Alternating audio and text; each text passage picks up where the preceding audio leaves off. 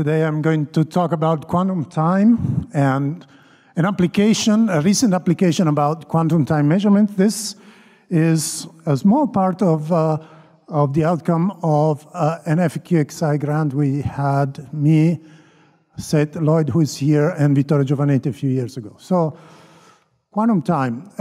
Basically, if you look at time in textbook, quantum mechanics is just a classical parameter that indicates what is shown on a classical clock. And this is unacceptable from a foundational point of view because if you believe in quantum mechanics, classical clocks do not exist. So the idea is very simple. You define time as what is shown on a clock and then use a quantum clock, a quantum reference system. And this is an idea that has been discovered many times in the literature.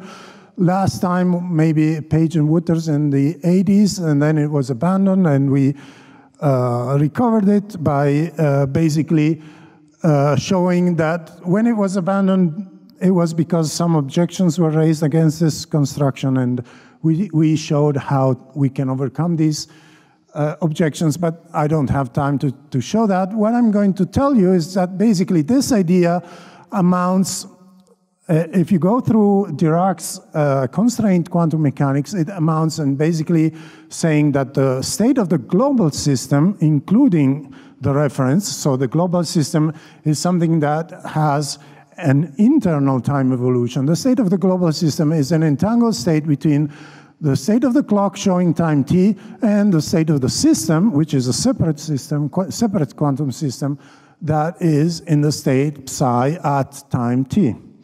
Okay? And then time is just correlations, entanglement between the system here and the clock here. Okay? So basically what happens is it's a sort of a conditional probability interpretation, because what happens is if you take this global state, you have the internal degrees of freedom of the system, this XY axis, and then internally you also have the t degrees of freedom of the time. And if you condition, you can see it clearly from this state here, if you condition on the clock showing time t0, you get the state of the system psi at time t0. So it's a conditioned state. Now, this is the quantum time mechanism, and what we did recently in collaboration with Christoph Sacha in University of Krakow is to apply this to derive a time of arrival measurement. So basically, the time of arrival, you have a particle and you want to know at what time it arrives at position D. Okay, so you start again from this construction, you have a clock, you add to the particle a clock, and then you consider the global state of the clock and the particle. The particle only has positional degrees of freedom, of course. It's just a simple particle.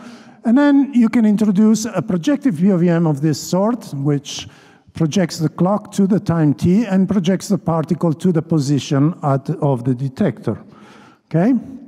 And the outcome t is connected to the outcome that the particle is at position d and the time is t. Of course, you have to add an outcome that tells you that the particle has not arrived in order to have a POVM. Okay, now you have a POVM, you have a state, you can use the Born rule to obtain the probability distribution. This is a joint probability distribution that the time is t and that the particle is at position d. And you can see that it is obtained from the Born rule. And as you would expect, it's just given by the square modules of the wave function. So that's what one would naively expect. This is a joint probability. Then you can obtain the probability just for the time, the probability that the time is t, given that the particle has arrived, just through the Bayes rule. And again, it's the square modulus of the probability amplitude suitably normalized. And that's it. So you get a probability, a time measurement, a quantum measurement of time. And the important thing to notice is this is a property of the clock, the time, okay, I have to cut, and not a property of the particle as in other proposals. Thank you.